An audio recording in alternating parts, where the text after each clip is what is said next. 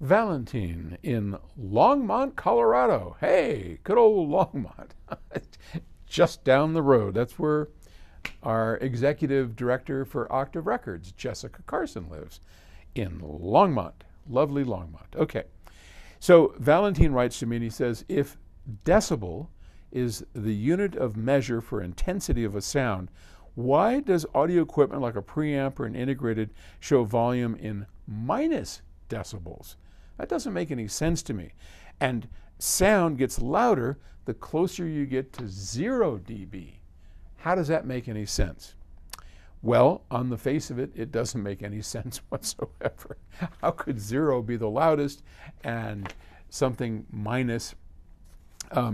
So, see if I can explain this. A decibel is, in engineering, the way that we call out loudness or level, and it's so that we can all have a common reference point. And our most common reference point is 0. Why 0?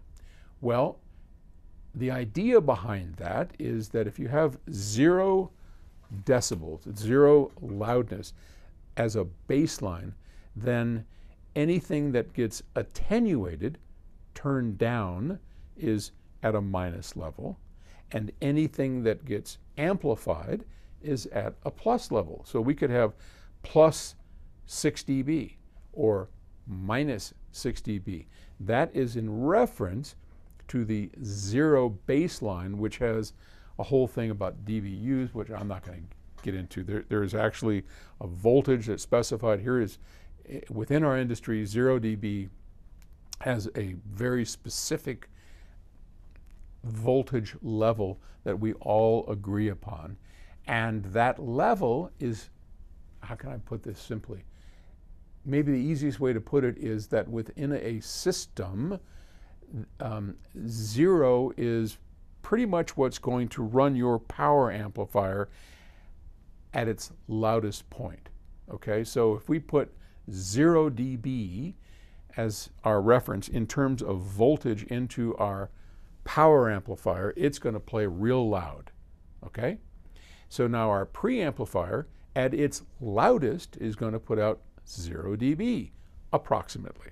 All right, so everything that we do, we're turning down. We don't want to play it at our loudest level ever, right? Because you're going to blow your ears out and you're going to upset the neighbors. So don't do that.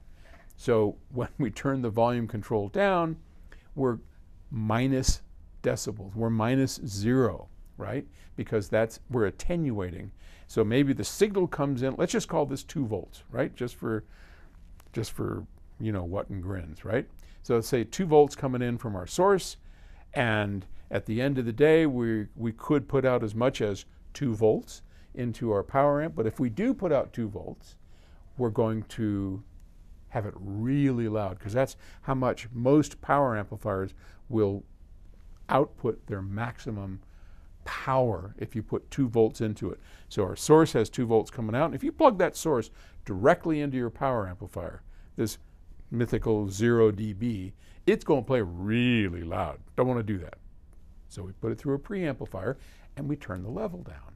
Well, now we are below 0, so now we're at minus dB. Okay? So, and you're having fewer and fewer levels of attenuation as you bring it up, and now we're getting closer and closer and closer to this 0 dB. So that's why everything is negative, unless, and some, of course, are able to oots it up above for whatever reason, because maybe you have something that needs that over there. So I hope that wasn't too disjointed, but that's why we have negative dBs in our preamplifiers. And last thing I'll say about it, way back when Stan and I were first starting the company, as nerd engineers that we are, we listed everything as minus dBs, and it confused the hell out of just about everybody. And that's why we got rid of it and said, you know what? Volume should make sense. So our volume controls now all go from 0 to 100.